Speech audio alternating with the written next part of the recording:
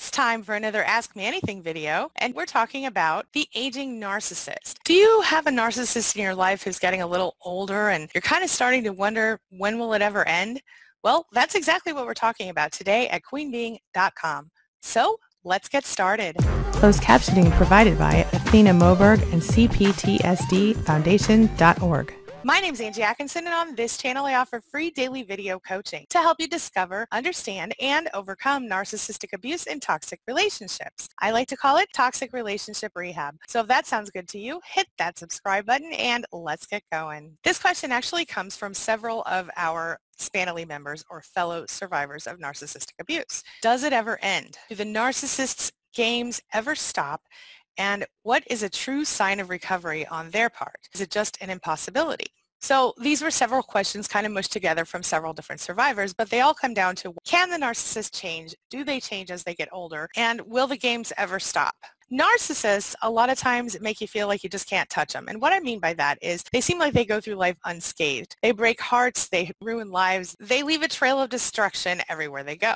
They are the living embodiment of chaos in some cases, or the extreme opposite of that, excessive order in other cases. But all of them leave a big wake of heartache behind them. They don't have any remorse. Nothing seems to be able to stop them from emotionally devastating and in other ways ruining the people closest to them. But there is such a thing as the narcissistic collapse, and that's when the narcissist is no longer able to hold on to the false self. Their false self is kind of laid out there for everyone to see, and the real self sort of comes through because there's no more barrier. There's no more space between the two. Maybe that's because they've pushed everyone else away. Maybe that's because they don't have anyone else admiring them or whatever. And maybe it's just because people realized who they were, but now they find themselves alone. And that is when it's very difficult for family members who are still stuck around to deal with them. This is when the collapse happens, when everybody around the narcissist starts to wake up. Sometimes maybe for female narcissists, their looks are fading and they're not as able to manipulate people as they were before. Sometimes for all narcissists, simply as they get older, they become less able to charm you, they become less concerned with charming you, and that's when everybody kind of pushes away from them. And when they find themselves often spinning, and then they go quickly into collapse mode. It's almost like a mental breakdown, where the narcissist will become isolated, withdrawn, depressed. They really don't want to face the world, and this is often concurrent with not wanting to face themselves. And most narcissists don't ever get past the collapse. They continue in that mode for the rest of their lives. Of course, this is around the time that many narcissists will begin to think about the one that got away, or how their whole life is a big sham. Sometimes they even go so far as to recognize that they have in fact been emotionally abusive to people in their lives. But that's rare. Now, a lot of research will tell you that there is a benefit to being a narcissist when it comes to business and building alliances and things like that. But this is only in the short term. In fact, a 2016 study confirmed that while some narcissists, especially those charming ones, have a little advantage when it comes to business and even making friends on the short term, in the long run, it doesn't work out well for them. A team of researchers from Poland gathered up 273 college students who were freshmen. They organized a group and they ran a popularity contest, literally, with these students. They tracked this popularity over the course of their college careers. Now, what's interesting is that while those who were charming and upfront and out there did certainly impress the fellow students early on in the game, within 3 months, those students' charm started to wear off, and other students began to take the spotlight when it came to popularity in the group. What it came down to, the researchers decided, was that as the semester continued, those who were charming, that charm kind of wore off for them. And those narcissists who were part of that group, well, people started to know them better. People were more aware of who they were and could see through their little facade a little easier. Just in that semester. When people learn that that charm is superficial and that they have selfishness issues, and of course the fact that they have the tendency to manipulate and exploit other people, well, that leads to less popularity. Psychologist Anna Sarna, who was the lead author of the study, said that people with a high EQ actually ended up becoming more popular as time wore on. So while the really overt, out there charmers did get the initial attention, once people got to know them better, they preferred the people with the higher EQs, you know, the empaths. Now, the empaths did take a little longer to build alliances, and I bet you can guess why that might be. Probably because they were being more careful about with whom they align themselves. And perhaps not too surprising, these more reserved students, the empath students, were more likely to have a larger social circle at the end of the experiment. And their social circle was more likely to like them and admire them individually. So what's interesting about this is that the researchers actually compared it to the tortoise and the hare story, where the hare runs faster, but the tortoise, by the end of the race, has ultimately won. Narcissists coming in with all the cockiness they could muster, but ultimately leaving unsuccessfully when it came to the social circle. What does this have to do with aging narcissists? The study shows that narcissists have a hard time maintaining long-term healthy relationships. And while people who have a higher emotional intelligence level or emotional quotient, EQ, are more likely to take longer to make friends, they keep those friends longer and ultimately end up with a larger social circle. And I think what it comes down to is that as narcissists go through this process of aging, they lose their ability to charm people as much, and then they certainly lose the ability to bring in new people. So a narcissist who's always been surrounded by people may one day find themselves feeling completely invisible. Now, I know some people will feel sorry for the narcissist here and maybe worry that they'll end up friendless and alone and feel bad about that, and I understand that. But here's another thing to consider. That same study showed that people who were in the lowest 10% of intelligence and the lowest 10% of narcissism were also among the least popular.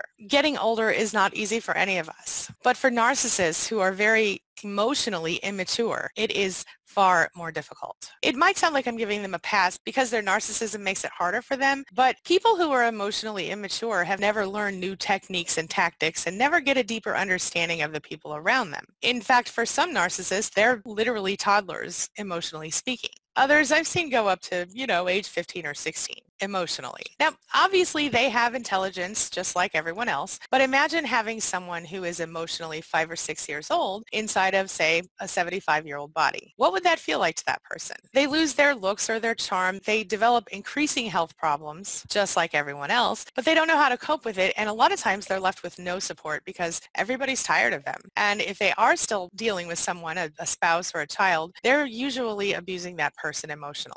They don't get the benefit of emotional wisdom. They don't learn to be strong on a personal level. So essentially, they just become sort of a shadow of what they used to be. Not more mature, not better, just a shadow of their younger self. Now, there are lots of different ways they're going to victimize you here, and you will see that the older they get, the more cruel some narcissists will become, and they're more likely to exploit you as a person or anyone they can. Some of them will go so far as to even victimize themselves. So they will portray being a victim of you or someone else in their lives in order to get attention from other people. This is certainly not exclusive to the aging narcissist, but it is a tactic that is more often employed by aging narcissists. Guilt trips, poor me, pity parties, all of that stuff. I heard someone say that a narcissist ages like sour milk. They kind of start to stink as they get older. I think we mean that proverbially. The truth is that many toxic narcissists have ruined many lives before they get to that point where they consider themselves aging. They don't have any sense of remorse about this. And while they sure might have some regrets, and they sure might doubt themselves here and there, and they certainly don't like the consequences that they've achieved as a result of their lifelong abusing behavior, they will still never feel accountable for the life that they earned, and they will always feel like somehow this was done to them. All right, now this brings me to the question of the day. And the question of the day is, do you know an aging narcissist? And what sort of advice would you offer to our Spanily members who are dealing with one? Share your thoughts, share your ideas, share your experiences in the comments section below, and let's talk about it. I've been doing a thing in my videos where I'm sharing a screen grab of my subscribers in fast motion. And I had a couple of people say to me they would prefer that I don't do that, so I'm going to stop that. But I do want to say thank you so much for being a subscriber, for being part of my Spanily, and for being part of my community. Everyone who watches my videos, likes my videos, interacts with my videos in any way, comments, you're all helping me to spread my message just a little further and help even more survivors to overcome narcissistic abuse. I really appreciate it, and I just want to say thank you one more time. And while I'm at it, I'd like to offer a quick shout out to my amazing channel members who support me through the YouTube channel membership program. With their help, I'm able to produce more videos, be more connected to you, and offer more free resources at queenbeing.com so that you can discover, understand, and overcome narcissistic abuse without having to pay for anything. that means the world to me because it is my life's mission to help as many people as possible to do exactly that. Thank you so much.